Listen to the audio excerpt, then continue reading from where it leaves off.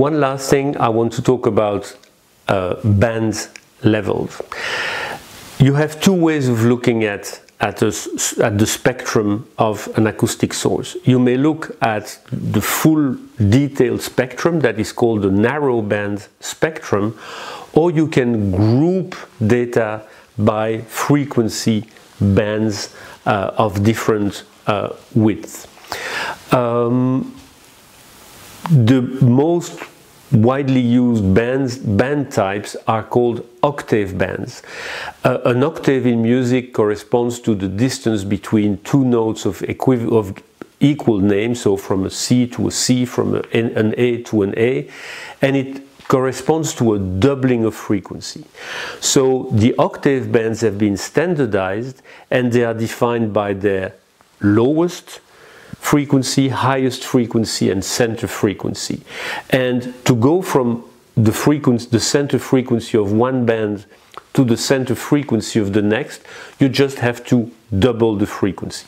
Well, for different historical reasons in the standard, it's not for lowest frequency exactly a doubling, but in principle that's the idea.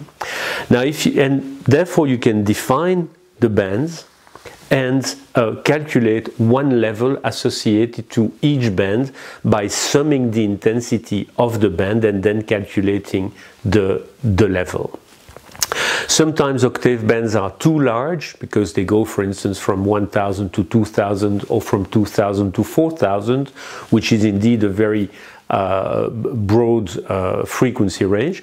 So you can have smaller bands, and we defined third octave bands.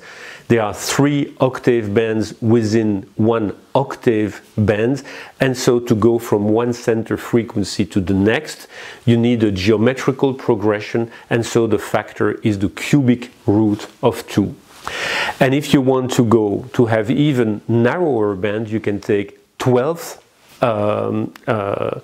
octave band, where the ratio is the 12th root of 2, which corresponds to an equal semitone in music, for instance, from C to C sharp, or from E to F. Having defined octave, third octaves, and 12th octave bands, I can define now 2 final topic, the concept of white noise and the concept of pink noise. White noise is a type of noise that is often used in measurements and that characterizes an ideal sound that contains all frequency with exactly the same level. Of course, it's never exact, but and because the narrow band spectrum is flat, and because the width of the successive bands increases, well, if you look at the narrow band spectrum of a white noise, you have a flat curve. But if you look at the octave band spectrum of a white noise, you have an increasing level because there is more and more energy in the successive bands, simply because they are wider, and so in a way, you know, the area of the rectangle under the curve within a given octave band increases by a factor of 2 each time.